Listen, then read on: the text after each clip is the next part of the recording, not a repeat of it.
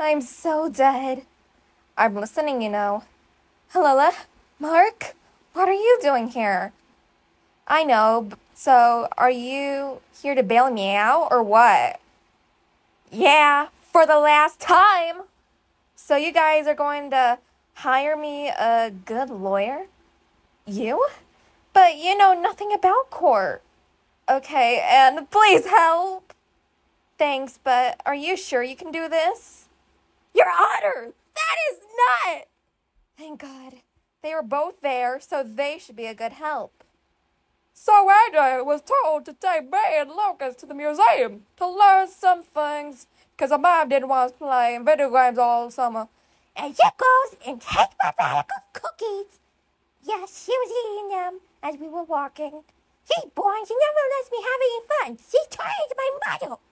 That is so not true. Then how come you didn't let me partake on your team? I was kind of full. Wait, what team? It's a long story. I'm screwed. You're right. May the defense call their witnesses to the stand. Hi, Miss Johnson. What have you been up to? Hello, Lucas. Somehow Lucas is.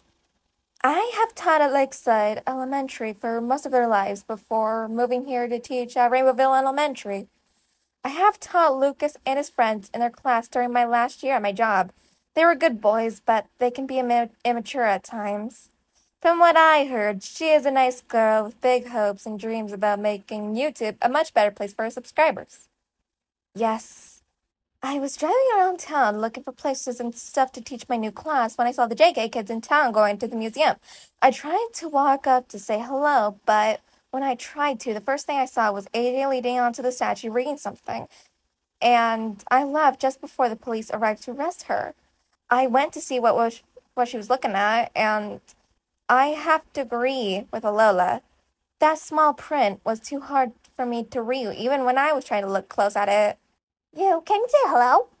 I tried to, but I didn't want to have any more involvement in this than I do now. Me? I was just teaching my brothers about the art museum when their stupidity got the better of them.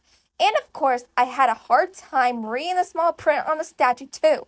So I leaned onto the statue just for a look at it. But if I didn't, then I would have fell over the banner and I probably would have done more than that. I tend to be a little bit clumsy. Okay, a whole lot clumsy, but that's just me, right? Not too bad, but don't think that's going to set me free. And if they do find me guilty, yeah! Thanks for proving me innocent, bestie. So are you going to keep going? I understand. It's more exciting too. Thanks, but this is a lot sick. I know, I'm just showing how boring I am. May you make me feel, do I say it? Guilty.